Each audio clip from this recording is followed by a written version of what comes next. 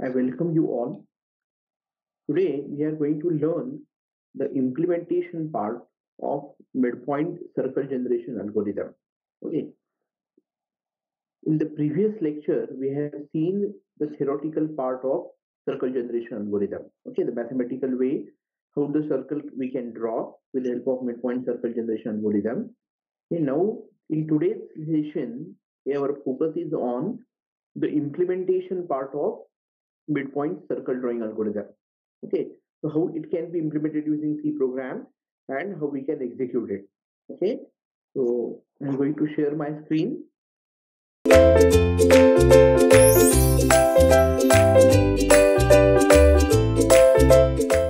So I'm sharing my screen now. Okay, and I open the Turbo C editor. Okay, and I open the program directly. Okay, instead of typing down the program, it will save the time. Yeah, I have done directly written the program as per our expected algorithm. Okay, and this is the program you can see.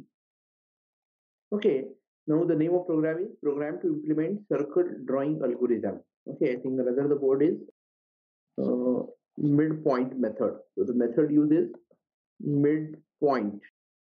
So it is called as midpoint circle drawing algorithm. Okay, so this is there.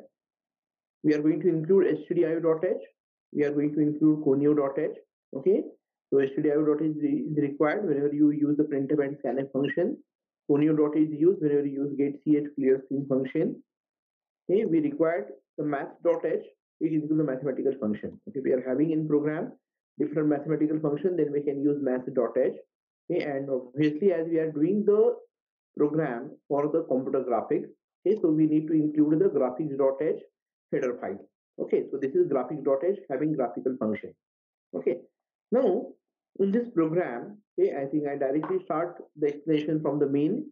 Okay, there is no need for me to explain the theoretical part. Okay, because we just know in the previous lecture we have seen the midpoint circle generation algorithm. Okay, and directly we go for implementation of this.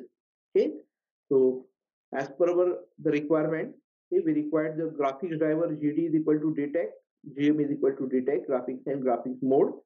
Detect indicate for auto detection of the graphics driver and graphics mode. Okay, now to draw the circle, what is required for us? We need to declare the variable integer xc and yc. These are the center of the circle. Okay, xc and yc, these are considered as the center of the circle. We require the r as the radius of the circle. Okay, and x and y, it is our starting point. Okay, so we can calculate the different pixels or the points on the path of the circle. Okay, and this is the p is the variable that we just now have seen in the algorithm. It is for the determining which is the closest pixel. Okay, so that's why we are having this value as a p. Okay, we give init graph to initialize the graphics. Okay, as usual. And then here we are taking the input from the user. Take input from user.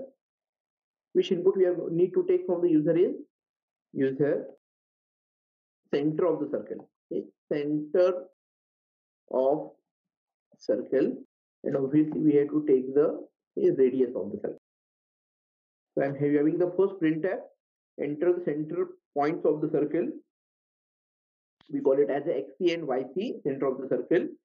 Scanf percentage ampersand xc ampersand yc. Okay, then we are having the printf enter the radius of the circle. Okay, we are taking here the radius of the circle. Scanf percentage comma ampersand r. Okay, using this, so this is the input that we are going to take from the user. Okay, center of the circle and the radius of the circle. Okay, after that, okay, we should initialize our first point. Which is our first point? Our first point is x is equal to 0 and y is equal to r. Okay, so we are considering that the x is always incremented and it reaches up to the r or y. X is 0 and y value is equal to r. And obviously the y will be decremented in that case. Okay, and p is nothing but our, that we call it as the determine, okay, to get the prediction, which should be our next pixel. So we are considering that the p value is initialized to 1 minus r. Okay, so p is equal to 1 minus r. Okay, now after that, and now we are knowing which is our first point, what is the initial point, x equal to 0 and y is equal to r. Okay, but now as whatever the algorithm that we are doing, what we have to do is we have to plot all the points. Okay, so what we need to do is plot the points in all 8 octants. Okay, because we are calculating only for one octant, and we are going to reflect it for the all remaining 8 octants, all remaining 7 octants rather. Okay, now so to plot the points in all 8 octants, okay, I think instead of writing down all this statement here, we can call one function. We can write one function plot point by passing the x, y, c center of the circle and x comma y. Okay, by passing these 4 parameters. Okay, so instead of writing all these over, we are just calling a simple function. Okay, so let us see what is this plot point function does. Okay, that is what I have written over here. Above main function, we are having the a plot point function. Okay, everyone knows what this function does. Okay, it plot the pixel in 8 octants. Okay, in all 8 octants, it is going to plot that particular pixel. Okay, but what we are passing xc, yc, x and y. Okay, so in that case, what should be my first pixel to activate is, my first pixel to activate is xc plus x, because center we have to add in the x and y value. So xc plus x and yc plus y is my first pixel, and this 15 indicate it is white color. Okay, so this 15 is nothing but, okay, which I can write it as white capital, or I can write 15. Okay, 15 is the numerical value. Okay, integer value I can, 15 indicate it is white. The both are same. Okay, this is white is correct, and I can, instead of white, I can write capital white, I can write 15. Okay, what is my next point? It should be minus x plus y. Next point is plus x minus y, then minus x minus y. Okay, so here I will get this 4 points. Okay, so what will happen in the next 4 point is the value of x and y will be replaced. Okay, or it will be interchanged. Okay, so next pixel I will get put pixel xc plus x. Okay, here I am having y.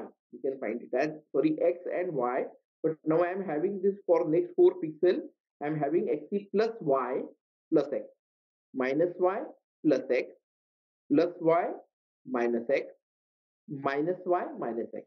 Okay, so in this way I will get all these 8 points, okay, which I am going to plot. Okay, so this plot points is a function which is going to plot, the pixels in all 8 octants. Okay, so coming back to the main function, so here we are going to plot all these points. Okay, my while loop starts. Okay, so I'm having this while loop. Okay, so inside this while loop, okay, y x value is initially 0 and y value is r. So I'm taking the while loop x is less than y. Okay, so still x is not reaches to the y. We are going to continue this loop. Okay, now as we are knowing, in this case x is moving from 0 to y, so x is always incremented. Okay, so I call it as increment. Okay, write it here. Okay. Always WAYS, always increment x, x plus plus. And now on this point P, if the value of P is less than 0, okay, that is what we have learned in the algorithm. If the value of P is less than 0, P is equal to P plus 2 into x plus 1. Okay, so that is what the formula. In else part, means if P is less than 0, okay, in that case we have to decrement the value of y. Okay, so decrement y. Okay, and after decrementing y, again the p is calculated. P is equal to p plus 2 into x minus y plus 1. So these things are there in our algorithm. Okay, as per the algorithm, we are implementing it into the C program. Okay, else is over. Again, now here in this case, I have now got the new or the next value of x and y. Okay, x is incremented always, and I have got whether to increment the y or not. It depends upon the p. P is less than 0, y is not decremented. Else, if p is greater than or equal to 0, y is decremented by 1 and new value is calculated. So what I need to do is, after this I need to plot all these points. Okay, I need to plot all again these points again it will be called that function. So this plot points is going to call the function, okay, and it is going to activate all these pixels, okay, on my 8 octet, okay, and again it will come back to the while loop, okay, it is coming back to the while loop, and this process is continued. Okay, so this while loop is continued until x is less than, what is the condition is, until x is less than y. Okay, now when x is less than or it is x is equal to y, the while loop ends because we have reached from x value 0 to y or 0 to r. Okay, so this while loop end, get ch to see the output and then close the graph. Okay, so this is my program, okay, to implement the midpoint circle drawing algorithm. Okay, now let us check, okay, the output of the program. F2 to save, F9 to compile, okay, no warning, no error. I go for control F9. Okay, so now on my screen you can find it is asking me to enter the value of center of the circle xt and yc. Okay, suppose I assume my center of circle is 200 and 200. Okay, 200x, 200y, this is my center of the circle. It is going to ask me the radius of the circle. Suppose I enter it as 100. Can I enter? Yes, you can find the circle is displayed on the screen. Okay, so center of the circle is 200, 200, and the radius is 100. Okay, so I will again cross check this. Okay, again execute the program. Okay, yes, now again execute it, control F9. Okay, and now all of you are knowing in Turbo C editor for computer graphics, my screen is having the resolution 640 by 480. So 640 pixels in x direction, 480 pixels in y direction.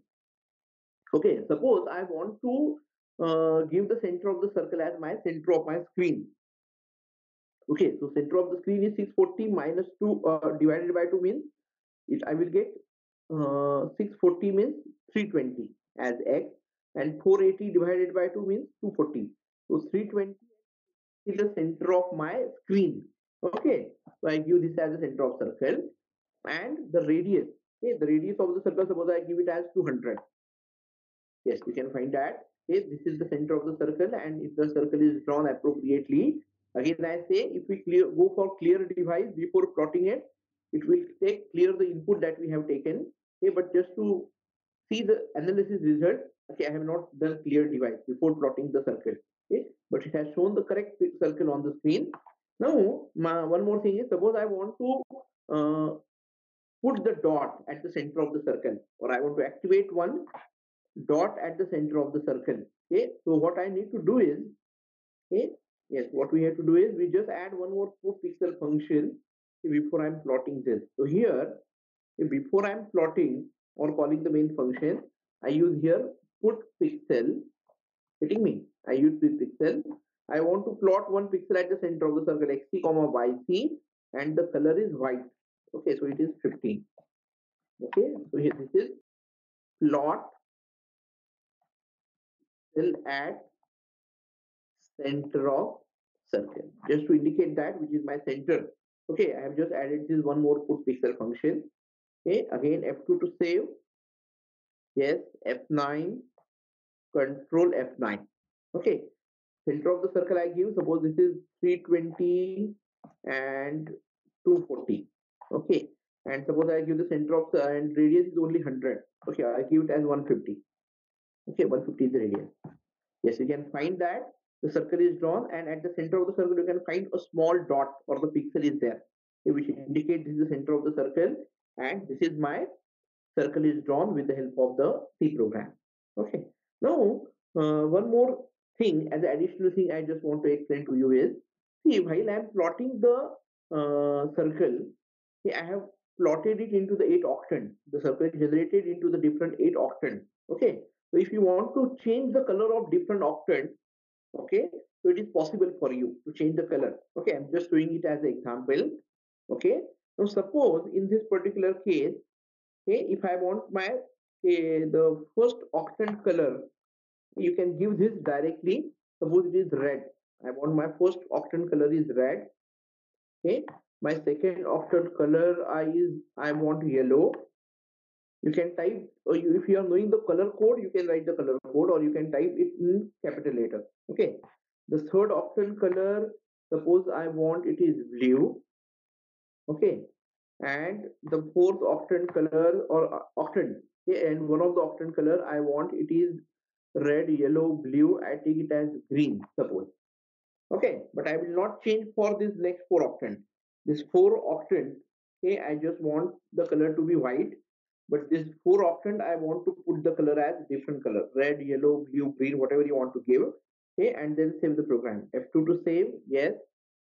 F9, control F9. Okay, what is the center of the circle? Suppose I give 320 and 240 with center of my circle, so my screen rather, and I give suppose 150. Yes, you can find on the output, I'm having the 8 octant of the circle. Out of 8, 4 octants are of different color. Okay, I think it is clearly visible to you. Okay, where we are having one octant is blue, one is green, another is yellow, another is red. Where remaining 4 octant are of white color. Okay, because we have not changed the color. We have keep the color as 15. Okay, you can find this in the program. Okay, so I'm changing the color of this 4 octant. Okay, but the next 4 octant, I'm keeping this as a 15 means it is white. Okay, so if you want, you can change the color. Okay, so this clearly indicates that the program or the algorithm we have run is very correct, and it is going to show me or display the circle on my screen with the help of this program. Okay, so this is the program to implement the midpoint circle drawing algorithm. Okay, and it is correctly displayed the appropriate value. Okay, and as per our algorithm, it is implementation. Okay, so I just close the Turbo C editor. I hope, okay, you all have learned, okay, or seen the implementation of the circle drawing algorithm, or rather it is the name is midpoint circle drawing algorithm, okay, where we are going to generate or calculate the pixel or the point only in one octant. Okay, only in one octant, and we get the replication in all 7 octant. So we can say, and also we have seen how it can be displayed on the monitor screen with the help of the C program. Okay, so that is what our purpose of our today's lecture is, to see the implementation of the midpoint circle generation algorithm with the help of the C program. Okay, I hope so all of you have, okay, seen this implementation and enjoyed it. Okay, and I also want all of you can also do the program on your own using the Turbo C editor and see the output of the program.